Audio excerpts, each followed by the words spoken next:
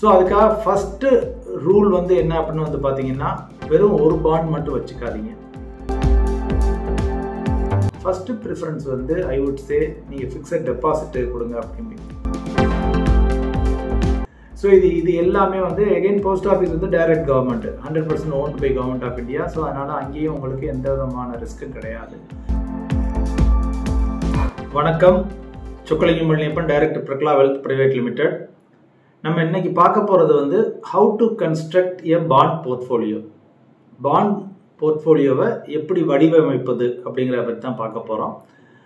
So எதுக்கான அந்த topic எடுத்தேன் அப்படின்னா, தமிழ்நாட்டில் நான் பார்த்தேன்னா மேக்ஸிமம் இன்ட்ரெஸ்ட் டுவர்ட்ஸ் பாண்ட் இருக்குது. ஈக்விட்டியை விட, அதாவது ஈக்விட்டி மியூச்சுவல் ஃபண்ட்ஸை விட பாண்ட் மியூச்சுவல் ஃபண்டுக்கோ அல்லது டைரக்ட் ஸ்டாக்கை விட பாண்டுகளுக்கோ இன்ட்ரெஸ்ட் அதிகமாக இருக்குது. ஸோ அப்போ இதில் வந்து என்ன அப்படின்னு வந்து பார்த்தீங்கன்னா, பாண்ட்ஸில் வந்து நிறைய பேர் போய் தவறுகள் செய்கிறாங்க.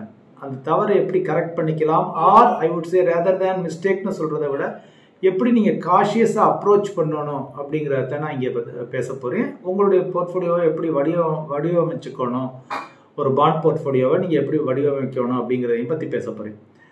ஜென்ரலாக வந்து பார்த்தீங்கன்னா, நம்ம பாண்டு அப்படின்னு எடுத்தோடனே மக்கள் வந்து உடனே கார்பரேட் பாண்டை நான் வெளியில் வாங்கணும், எனக்கு 12% ஈல்டு வேணும், 15% ஈல்டு வேணும் அப்படிங்கிற மாதிரி நினைக்கிறாங்க. ஸோ அது வந்து என்னுடைய பார்வையில் வந்து தவறு அப்படின்னு தோணுது. ஏன்னா நீங்கள் வந்து ஈக்விட்டியில் கூட ரிஸ்க் எடுக்கலாம், ஈக்விட்டி மியூச்சுவல் ஃபண்டில் ரிஸ்க் எடுக்கலாம். பட் பாண்டில் வந்து நீங்கள் வந்து ரிஸ்க் எடுக்கக்கூடாது. அது அளவுக்கு அதிகமான ரிஸ்க் எடுக்கக்கூடாது. ஓரளவு எடுக்கலாம், பட் அளவுக்கு அதிகமான ரிஸ்க் எடுக்கக்கூடாது. ஏன்னா அந்த ஹை ரிஸ்க் எடுத்தீங்கன்னா அந்த நிறுவனம் காணாமல் போச்சுன்னா உங்களுடைய அசல் வட்டி எல்லாமே காணாமல் போயிடும், டோட்டல் லாஸ். ஸோ அதுக்காக ஃபஸ்ட்டு ரூல் வந்து என்ன அப்படின்னு வந்து பார்த்தீங்கன்னா, வெறும் ஒரு பாண்ட் மட்டும் வச்சுக்காதீங்க. ஃபஸ்ட்டு நம்ம போர்ட்ஃபோலியோன்னு சொல்கிறதே செட் ஆஃப் பாண்ட்ஸு.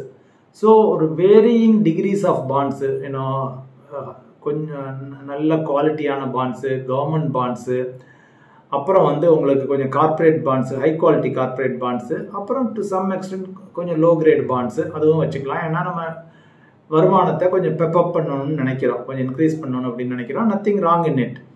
பட் ஆனால் I would advice more caution here in bond போர்ட்ஃபோலியோவில். இன்னொன்று நான் சொல்லிக்க விரும்புகிறேன், பாண்டுன்னு சொன்ன உடனேயே வந்து ரெகுலராக நான் மார்க்கெட்டில் தான் போய் வாங்கணுங்கிறது இல்லை. பாண்டினுடைய ஃபங்க்ஷனை எது செஞ்சாலும் அது வந்து லைக் பாண்ட் மாதிரி தான். ஒரு example, I would put fixed deposits also in bond. RBI பாண்டையும் பாண்டில் போடுவேன், ஜிசெக் கவர்மெண்ட் ஆஃப் இந்தியா செக்யூரிட்டிஸையும் பாண்டில் தான் போடுவேன். போஸ்ட் ஆஃபீஸில் நீங்கள் போடக்கூடிய இன்வெஸ்ட்மெண்ட்டையும் பாண்ட் அண்டரில் தான் நான் கொண்டு வருவேன் from an allocation perspective. Only difference என்ன அப்படின்னா, certain bonds R tradable, certain bonds R நான் ட்ரேடபிள். இது R to give a higher macro level view கொடுக்கறதுக்கு ஃபிக்ஸ்ட் இன்கம் அப்படின்னு கூட நீங்கள் எடுத்துக்கலாம், ஃபிக்ஸ்ட் இன்கம் போர்ட்ஃபோலியோ அப்படின்னு கூட எடுத்துக்கலாம். ஸோ ஃபிக்ஸ்ட் இன்கம் போர்ட்ஃபோலியோன்னு எடுத்துக்கிட்டிங்கன்னா டெஃபினேஷன் வந்து ப்ராடாகிடுது. ஸோ அதில் ஃபிக்ஸட் டெபாசிட் வரும், ட்ரேடபிள் பாண்டு வரும், நான் ட்ரேடபிள் பாண்டு வரும், கவர்மெண்ட் பாண்டு வரும், P2P வரும், மல்டிபிள் ஐட்டம்ஸ் அதில் வந்துடும். எனிவே, ஸோ இப்போ fixed income portfolio R bond போர்ட்ஃபோலியோன்னு எடுத்துக்கிட்டோம்னா ஃபஸ்ட்டு ப்ரிஃபரன்ஸ் நீங்கள் எங்கே கொடுக்கணும்? ஃபஸ்ட்டு ப்ரிஃபரன்ஸ் வந்து ஐ வுட் சே நீங்கள் ஃபிக்ஸட் டெபாசிட் கொடுங்க அப்படின்னு. பேங்க் ஃபிக்ஸட் டெபாசிட்ஸு முடிஞ்ச வரைக்கும் கொடுங்க. அதுக்குள்ளே நீங்கள் கொஞ்சம் ஹையர் ரிஸ்க் எடுத்துக்கணும் அப்படின்னா ஸ்மால் ஃபைனான்ஸ் பேங்க் டெபாசிட்டு கொடுங்க. எதுக்காக நம்ம அங்கே ஒரு ப்ரையாரிட்டி கொடுக்குறோம் அப்படின்னு வந்து பார்த்தீங்கன்னா, banks R supervised by RBI, up to 5 lakhs வந்து இன்சூரன்ஸ் இருக்குது. ரெண்டாவது, பேங்க் ஃபெயிலியூர் ஆனால் கூட நமது RBI reserve bank of India somehow அதை மெர்ஜ் பண்ணி இன்னொரு பேங்கோட மெர்ஜ் பண்ணிட்டு டெபாசிட்டர்ஸ்க்கு லாஸ் இல்லாமல் பார்த்துக்கிறாங்க. ஸோ அதனால இந்த ஃபிக்ஸ்ட் இன்கம் போர்ட்ஃபோலியோவில் வந்து டாப் ப்ரையாரிட்டி நீங்கள் ஃபிக்ஸட் டெபாசிட்ஸ் கொடுங்க. ஸ்மால் ஃபைனான்ஸ் ஃபிக்ஸட் டெபாசிட்ஸ்க்கு நீங்கள் கொடுக்கலாம். செகண்ட் வந்து இன்னொரு ரீசன் வந்து எதுக்காக பேங்க் கொடுக்க சொல்கிறேன்னா, லிக்விடிட்டி பர்பஸ். வேணும்னா வீட்டுக்கு பக்கத்தில் இருக்கோ அல்லது ஆன்லைனில் இருக்கோ நீங்கள் டப்னு ரெடீம் பண்ணிக்கலாம். That is another reason, major reason வந்து பார்த்தீங்கன்னா. பேங்க் டெபாசிட்டை விட நல்ல கேரண்டியானது வந்து உங்களுக்கு RBI bonds, reserve bank of India bonds, government of India bonds, இதெல்லாம் வந்து பேங்க் டெபாசிட்டை விட நல்ல பாதுகாப்பானது. ஒன்லி டிஸ்அட்வான்டேஜ் என்ன அப்படின்னு வந்து பார்த்தீங்கன்னா, ஆர்பிஐ பாண்ட்ஸில் வந்து இட் இஸ் நான் டிரான்ஸ்ஃபரபிள், ட்ரான்ஸ்ஃபர் பண்ண முடியாது. ஸோ அதனால் பட் 7 year லாக்இன், கொஞ்சம் லாங் லாக்இன்னு, இடையில உடைக்க முடியாது, இன்னும் பிரேக் பண்ண முடியாது.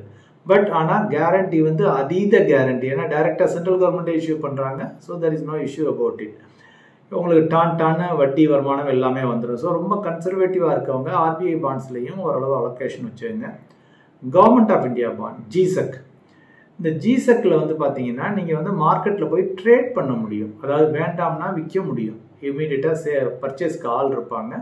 பட் அதில் வாலட்டிலிட்டி இருக்கும், ஏற்ற இறக்கம் இருக்கும். ஜிசெக்கில் ஆர்பிஐ பாண்ட் நீங்கள் விற்கவே முடியாது, நான் டிரான்ஸ்ஃபரபிள். அதனால உங்களுக்கு அங்கே ரிஸ்க்குங்கிறது இல்லை. பட் இங்கே வந்து விற்க போயில நீங்கள் கொடுத்த பணத்தை விட கூட அமௌண்ட்டுக்கும் ட்ரேட் ஆகும், அல்லது குறைச்ச அமௌண்ட்டுக்கும் ட்ரேட் ஆகும். But however having set that நீங்கள் அந்த ஃபுல் பீரியடுக்கு அந்த ஜிசெக் பாண்டை வச்சுக்க போகிறீங்கன்னா தெர் இஸ் நோ ரிஸ்க், தாராளமாக வச்சுக்கலாம். ஸோ ஜிசெக்கையும் நீங்கள் உங்களுடைய போர்ட்ஃபோலியோவில் டெஃபினட்டாக வச்சுக்கோங்க. இதுக்கு அடுத்த மாதிரி பிஎஃப் பிபிஎஃப் நம்ம நிறைய பேர் போடுவோம். ஸோ அந்த பிபிஎஃப் வந்து கவர்மெண்ட் ஆஃப் இந்தியா கேரண்டி உங்களுக்கு. Again PF provident fund means employee provident fund, அதுவும் வந்து ப்ராப்பர் இபிஎஃப்ஓவில் இருந்துச்சுன்னா பாதுகாப்பானது தான்.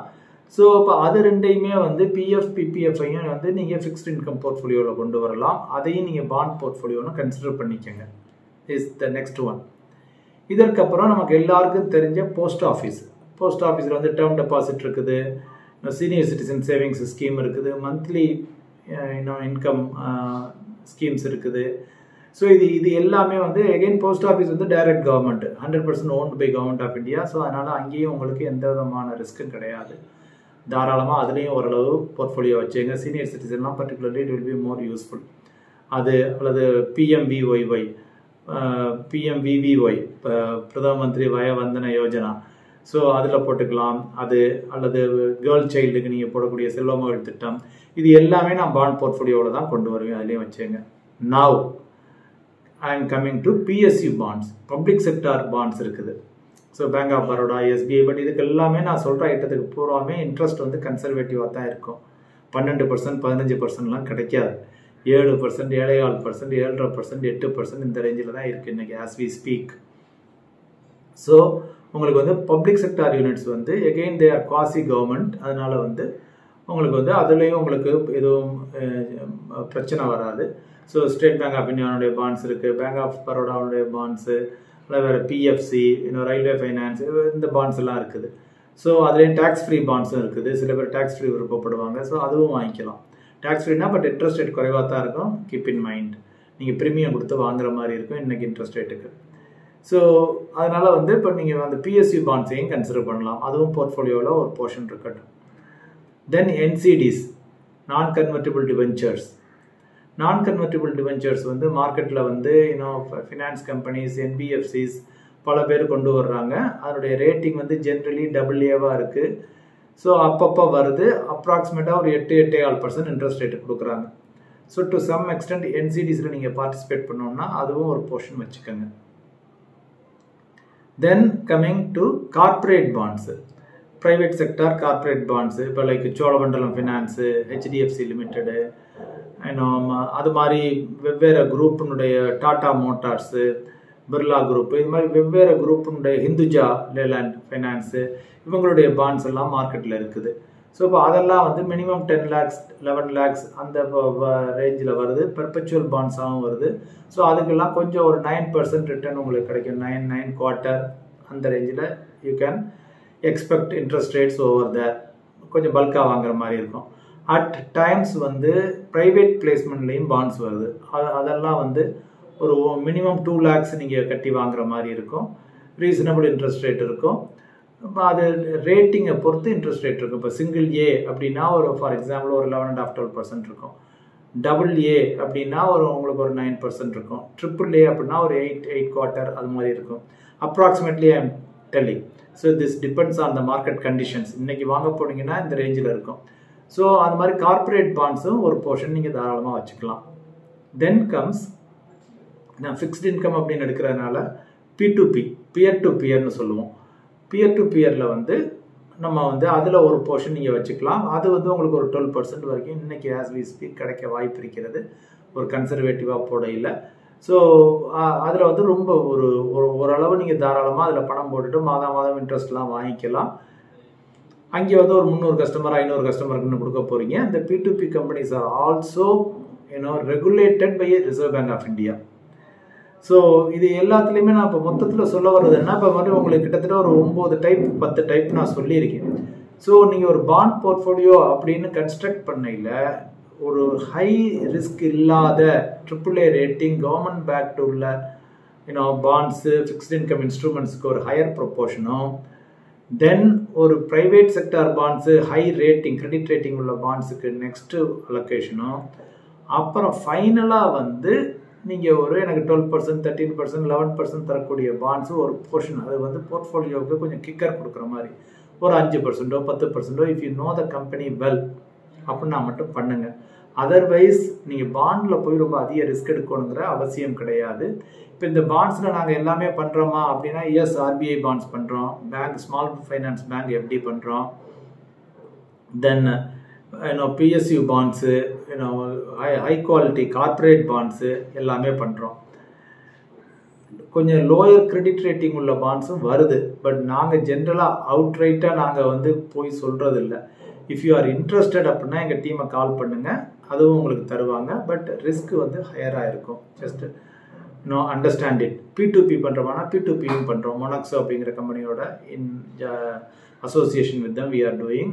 Small finance bank, ஈக்விட்டா small finance பேங்க்கில் பண்ணுறோம். அது மாதிரி அதர் RBI பாண்ட்ஸு அது எல்லாமே பண்ணுறோம்.